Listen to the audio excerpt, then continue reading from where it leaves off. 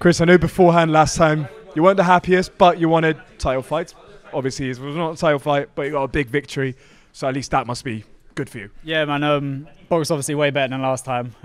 Happy with the win. I didn't know much about the kid, but he had a good record, and I knew he could hit. So just sort of had to work him out, and then go from there. Really.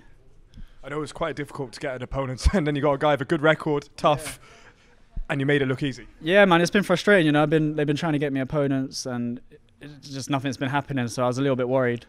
But stayed in the gym, stayed training hard, and then they offered me a guy who's got a good record. So it's a good opportunity to make a statement like I did and get him out of there.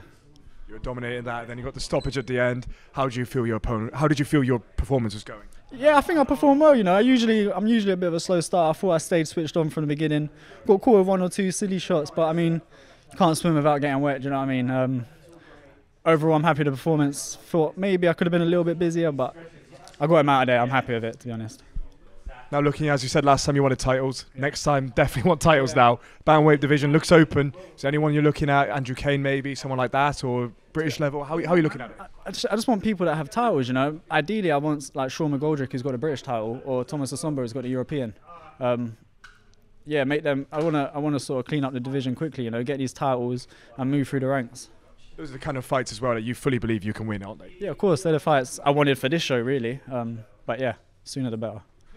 Would we then see maybe hopefully before Christmas time or maybe just after? How would you envision the next few months going? Yeah, I'd like to be back out one more time this year, maybe for a title against one of them lads I said, Sean McGoldrick, Thomas Asomba, with a big title behind it, and then enjoy Christmas. That sounds like the perfect plan. Well, congratulations on the win, Chris, and we hope to see you out very soon. Cheers, thank you very much.